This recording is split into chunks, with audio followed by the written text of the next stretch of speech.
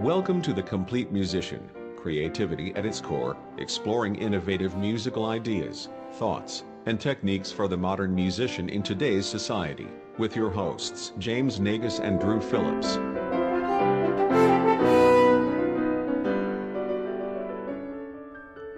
Hey everybody, and welcome to the Complete Musician Podcast, episode number 9. I'm Drew, and I am not your host today. And I'm James, and I am your host. And just like our new format here, whoever's not hosting doesn't know what we're talking about until exactly right now. And that is web presence. So we've kind of touched on this in a few episodes before, but a lot of these things kind of come full circle because it's all part of being a complete musician. And specifically, I want to talk about how to use web presence for your advantage to further your career, to act as a portfolio, but then also just talk about the things not to do. So there's kind of 3 areas that we're going to talk about. Number 1 is website. Number 2 is social media. And number 3 is just other venues, something like YouTube, which kind of goes with our recording topic from a few episodes ago. So let's just start with websites. First of all, why would one make a website? What do you think? Your website is kind of your online personality, and it shows off the things that you do and the things that you want others to know about you. Right. And, you know, it just like if you're searching for a restaurant for a menu, first thing you do is you type in the restaurant, and if there is no website, you're like, well, what? That's always really weird here to me. Yeah, that's really weird when I'm like searching for something and there's no website for something. I always get a little weird vibe from that. And, you know, you as a person and as a musical entity, it's the same kind of thing. The first thing that someone's going to do when they hear your name is probably look you up. And the best way to control what they find when they do that is to put it out yourself. So it's to make your own website. And there's a couple different venues. I know we've taken different approaches. Yours through Wix, right? Wix.com, I think? Mine is through Wix, yeah. And what is that like? What was that process like for you? Actually, it was pretty easy. I got the idea from another friend's website who said that it was an easy template to use for someone who's not so technologically advanced as myself. And I wanted something that was pretty DIY that I didn't really have to stress over and had a good template to go from. So it was a pretty good option for me. Again, it had all the pages and all the formats and lots of different options laid out for me. Like I said, not very technologically advanced, so it was a great option for me. And what is the address of that website? That is drewphillipshorn.com. I did have to pay for my website name, but it's really cheap. I think it's like it's like $15 a year or something. Really, $10 to $15 is really cheap.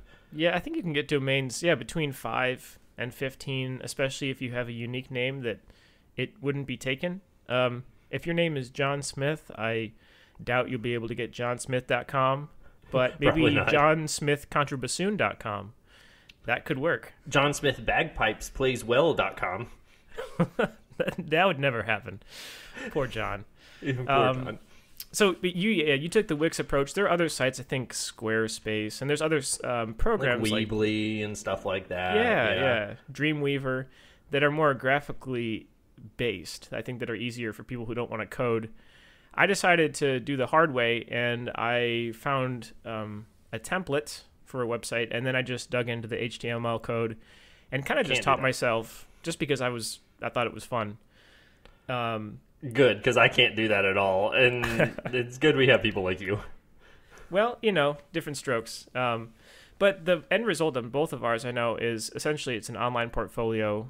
You know, I think we both made it partially to show off our music, partially for job applications. I know my first online website I ever made was actually when I was student teaching, and it was prior to student teaching too. It was a little portfolio where I had conducting videos and my resume and things like that. Yeah, I had to do something similar during my music technology classes in undergrad. I had to make a website that was pretty basic with, like you said, your qualifications, a little biography, and maybe some kind of media of playing or something you were involved in. Yeah. And even if your website is just one page with maybe your picture, a short bio, and how to contact you, that's better than having nothing. And it's also better to have maybe less than to pad it with all these other things that are extraneous and not necessary. Right. And you can always add to it later down the road should you want to add sections. I'm looking at my website right now, and the headlines I have are my biography. I have lessons that I teach lessons and what my philosophy is on that. I have a tab for all my compositions, and I have media of myself playing and things I've been involved with and my own performance. A contact screen, and then upcoming events that I'm involved with in case people want to come see me play, and other things that I'm doing as a soloist. And the great thing of when you make it yourself is you can cater your website to exactly what you need and update it yourself without relying on a third party. Right. So I think websites very important. Go do it. Get your hands dirty. Experiment with it before you need to have one. I think that's a good idea. Agreed. And look at other people's for inspiration about what you like and what you don't like and what you want to have on yours to showcase yourself professionally. All right. So the next thing we're going to talk about is social media. And this one, we could spend time talking about the good uses, but I think it's maybe more important to highlight the improper Bad uses that we've found because I don't know. I mean, we've talked about this before, and we actually both lecture on this too as part of our just how to be a good person lectures. Yeah. What are some poor examples? Well, I guess before that, social media, we're talking, what, Facebook, which is the big one right now. Twitter, Instagram. Mm-hmm. Oh, yeah. Right. And the big general thing here is that once you put something up online, it's always going to be there. And even if you delete it, it's kind of still there. Yeah, so, and you're always going to be kind of judged for what you put online, especially if you're only friends with people you know really vaguely. Like, I know we are friends with people on Facebook that maybe we've met a couple times, but aren't like best friends with. It's not like the people we text every day to talk to, but we want to make sure we showcase our professional side to them and leave like a good impression as opposed to annoying them with constant irritating posts. Right. And these little snippets may just be little snippets to you, but for someone else, it's kind of your complete identity because that's all they know. Absolutely. And one of the first times that this really comes up is someone who's preparing for student teaching or an early job application. And one of the first things they say actually is before you go into student teaching, shut your Facebook down. Or at the very least, don't friend accept your students. Absolutely. Now, that teacher-student relationship is different depending on really level of teaching. I think at the collegiate level, there's still certainly boundaries one should not cross, but there's a congeniality that is different than public school teaching. Because I'm friends, and I know we're friends with our students, and I'm friends with quite a few of them on Facebook, but it's so that I can use my Facebook as more of a professional outlet so that when they do something really great, like I have my high brass studio here at Liberty, and when I go to concerts, like last night, they had an orchestra concert, and they played really well, and they wanted to be showcased so that people could see all the great things that they'd done, that they'd had this experience. So I can take a picture and then put it online to promote the studio that we're doing great things and we're having these experiences of playing, like it was an all Beethoven concert, and that they got to play this really cool literature, and I could tag them in it so that their friends and family could see what they're doing. Right, and I think that brings up one potential solution. If the problem is don't let your personal profile engage in your professional activities, then create either another profile just dedicated to that ensemble or a page. I think we both have pages for our horn studios, like you were saying, and that's a great outlet where if someone goes to that, they're not going to see pictures of your, high school beach trip back in 1823. Um, but it's just going to be a page that's more professionally based, and just better all the way around. I think that you're right. Thinking about your social media and more of a professional aspect is best. Even if you don't make a personal page, or excuse me, a page for your business or your organization, you can still keep your own profile pretty clean and don't have pictures with red Solo cups. And exactly, leaving the best impression possible. So like we were saying, don't go on these endless Facebook rants about things, or at least try not to, and vague booking about things or bragging about yourself. There's nothing wrong with sharing information, but not to every single day say, look what I accomplished today. It just kind of gets old and kind of seems a little bit arrogant. I wouldn't do it. I mean, I think I just post pictures of either music-related things or food, or that's about it. The only pictures I really post are pictures with my wife, pictures with our family, and then when something musical happens that with my kids or some kind of musical experience that I'm glad I shared with someone, then that's pretty much all I post. And tacos. And lots of tacos. And Mountain Dew. And Mountain Dew, and maybe Halo. So the summary here is be smart what you post. Think about what someone looking at your profile would think of you just based on what they see. And think before you post. It's like looking before you leap. It's a good rule of thumb. And I'm sure you can think of a whole bunch of other poor uses that you've personally seen people do, why you would block certain people, what you've seen that you go like, I don't know if that's really the right way to do things. And the same things apply for Instagram and Twitter. It's just in different capacities. Just, play it safe, essentially. There's nothing wrong with being promotional about yourself on your social media. I think that's a good skill to have, is promoting things that you do, but not to annoy everyone with not popular opinion kind of thoughts, or just kind of treating it as your own personal blog entry every single day. That's not the most fun thing to read. Right. So absolutely. I mean, social media is a huge beneficial tool for promotion, like you said. But I think, just highlighting the what not to do is kind of good to think about once in a while. And that leads into that leads kind of into our sponsor. Do you know who this week's sponsor is? I don't know. Let's find out. Here we go. Hi, I need a ride to the library at the corner of 5th and Fountain Street. Does this sound like you? Are you tired of dealing with crabby cabbies? Get out of the way, Jake! I'm gonna run over your neighbor and your dog!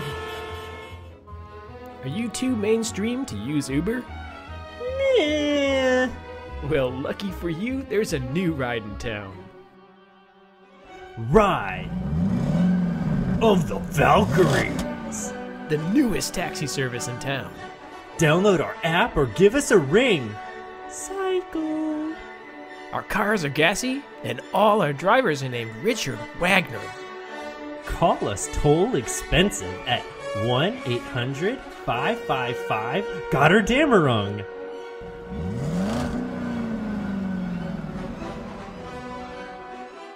This app and service has never existed and will never exist because that is absurd, and no one has the patience and time to listen to the whole ring cycle anyway, and is not affiliated with anyone, anything ever, and is not an official sponsor of the Complete Decision podcast. And we're back. And that brings us to our last of 3 little segments here talking about web presence, and that is a YouTube channel, or more specifically, recordings, kind of recapping what we talked about last time, which was, or at least last time we talked about recordings, which was essentially do it, and create an online portfolio of your playing, assuming it's good and flawless, or at least, a good representative performance from you. And I was thinking about this recently because it's all-state etude time, and a lot of students are preparing their etudes, and I was thinking, well, if they don't have a private teacher, or even if they do, where's the first place they might go to find an example of what to do? and that's YouTube, right? Absolutely, yeah. Or just in general, people trying to look for recordings of things. That's oftentimes the first place I'll go. I mean, besides, iTunes libraries and Spotify. And Me too. if you don't have accounts or you don't have access, YouTube is probably the easiest thing to do. Yep. So just like website, you can control what's out there by putting it out yourself. And you only really want to put the best things that make the best impression on the people that are searching for whatever they're looking for, because you don't want people's first impression of you, again, if they're searching for you, as if they're wanting to kind of take from you if you're a teacher or, you're trying to be a professional player. Again, when people hear your name, they'll either Google you or they'll go on YouTube and see if they can hear you play. And if the thing you're putting up is not the best quality, what's that going to say to those people looking for you? And there's a lot of bad recordings on YouTube. A guilty pleasure of mine sometimes is just going and trying to find the worst ones. So many hours have been wasted on YouTube in just like a YouTube black hole of going from bad video to bad video of people that think it's really good. There's a difference between parody and really like someone trying their best. And you don't want to put something up if you're a budding professional musician of you doing your best and it's really not something that you'd be really proud of. Right, and not everyone will have your sense of humor, so they might not get it. Especially, I don't know, if a woodwind player or a violist is listening to your recording, they might not have a sense of humor. At least the violist probably doesn't. So definitely not a bassoonist. Definitely not. And, John Smith, the contrabassoonist, he's just out. He's wandering the forest. He's just lost completely, so he won't get there. Well, he's looking for his bagpipes, that's why. Oh, he was no, I thought he was looking for more sticks to make another instrument. And a paper bag and sticks. And that's a bagpipe, right? Exactly. So getting back to web presence, we talked about websites, we talked about social media, we talked about recordings. Any other thoughts on what you've done personally to either enhance your web presence or things that you tell your students to avoid? I think we covered most of it. Yeah, I think with website and with your social media and your YouTube channel or any kind of media that you post of yourself, if you're not going to be the most proud of it, you wouldn't want your future employers to see that, then I would absolutely not post it. And you should definitely tailor, again, like you said, your website and your social media should showcase the best part of you and not your personal life, because that's your personal life for a reason and not your public life, which is not your career. Right. And one thing, too, I'll add is if you've actually had success using LinkedIn, send us a message at coremotorhorn@gmail.com, because I'd be really curious to see what you actually did. What is LinkedIn? I still haven't found a use for it. I'm sorry. I have accolades there and accreditation and friends, and I don't know what it does. I get a lot of requests from random people that in like South America and Europe that I've never met before, who are musicians, I guess. And I'm like, how did you find me? I don't know. So there it is. Be smart. So speaking of online presence, now onto something completely unrelated. James and I are, we both, in the past few years, have gotten our doctoral degrees. Now, that means that we help musicians, but we don't really help, people. Like if you were bleeding on the side of the road, we could, apply pressure, but we really couldn't save your life. So we're not that kind of doctor. We're not that kind of doctor. So, but we can help people musically. And so we've decided to have this new section where we give good, advice. We'll just say advice, no qualifier. Advice to people based on popular opinion questions that I found on the internet on this really... this great website you may have heard of called Reddit. Anyway, I just found some music questions that I thought we'd answer in our new section called... House Calls with Dr. Phillips and Dr. Nagas. Okay, so there are 3 questions here, and we need unsolicited, really advice for these people who really want to know the answers to these budding musical questions. Okay, so James, the first question that I have for you. So this person on Reddit asks, I have been known to conduct symphonies as I listen to them, but when I see one performed live or in a video, the conductors always seem fast or off-tempo. Why? I have a thought process for this, but I want to hear what you would say. Well, it seems to me that this person is stuck in an episode of The Next Generation where their temporal bubble is different from the temporal bubble of the orchestral stage. Now, as we know from quantum theory, that a difference in space and time, you'll have different effects.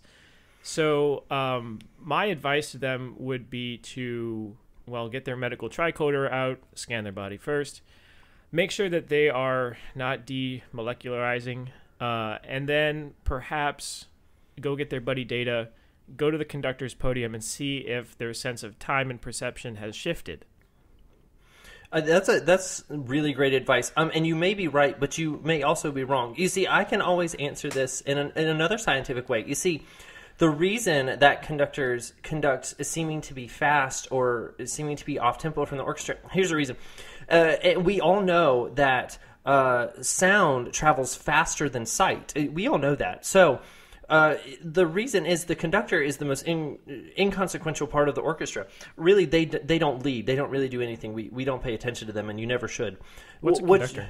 Right. It's something on a train. Anyway, so what really happens, like I said, sight is much, much slower than sound is. So the real person leading the orchestra and leading that ensemble is the person who's sitting in last chair, second violin, because they are the latest person to play, as we know from how little they move their bow as compared to the concertmaster. So really, the later you play, the better it will be. And so you should always be behind the conductor. And because the sound will be much slower, or much faster than when you look at them.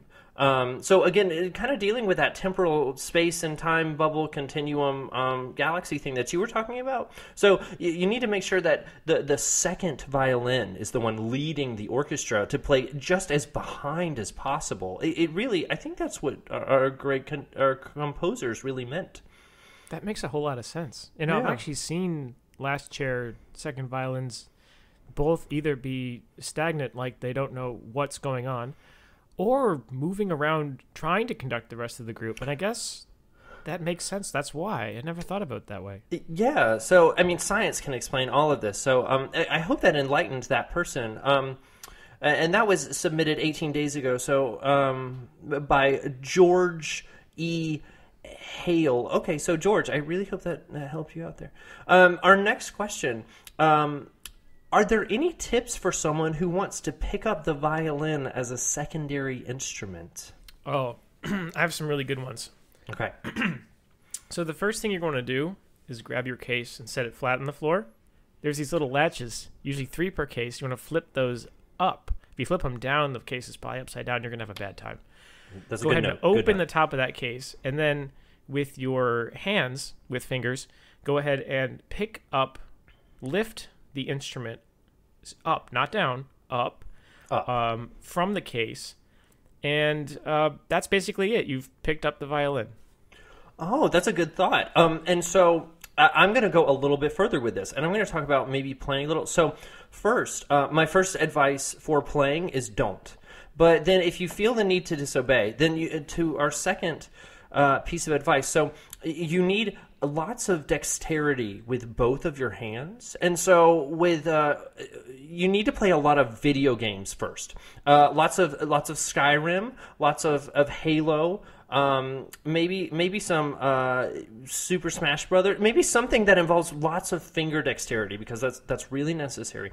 Then the other thing that you need to do is make sure that you develop that skill of the bow moving across the strings. And so what you do is you pick up the violin and you wedge it as hard as you can in between your neck and your shoulder. If you bend your head over and look really pained and try to really impale your neck, then you've got in the right position. So then with your right hand, it's a really like a Mr. Miyagi thing where the wax on, wax off kind of motion. So you need to go wash your car for many, many hours, and maybe your friends' cars as well, because that gives you the perfect motion of pulling the bow back and forth across.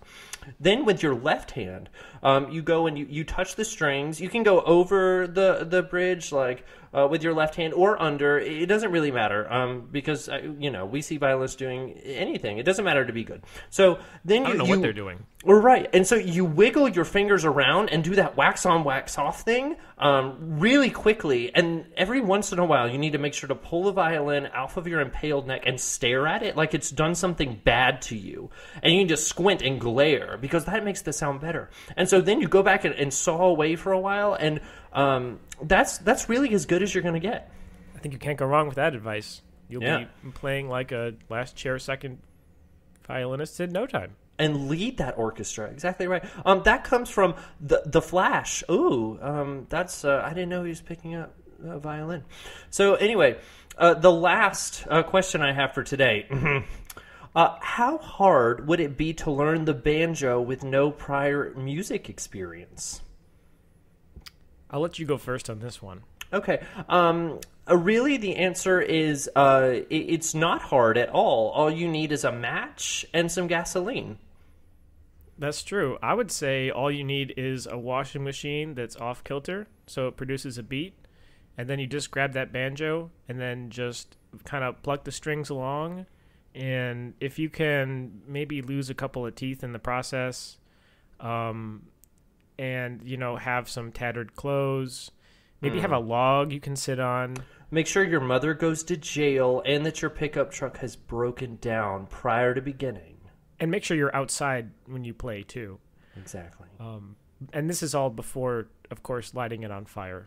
Right. So that's my advice to Brett Austin. I really hope that helped you out. That was only posted 29 days ago. So hopefully he's lost his teeth and sent his parents to jail so that he can sing about how to get them out after or before he's lit himself on fire. Anyway, so that ends our advice section. If you have any more burning musical questions, please send, and we will make sure to answer and influence your musical education. Because we are doctors, and we've had years of education preparing us exactly for this type of situation. And you'd never not listen to a doctor, would you? And with that, that's going to bring us to the end of the episode. I want to thank you again for listening as always. And if you have any comments, complaints, or unique ideas for a fantasy novel, go ahead and send those to coremotohorn@gmail.com or write in the comments below. Thanks for listening, and remember what Albert Einstein said. Insanity is doing the same thing over and over again and still playing the bassoon.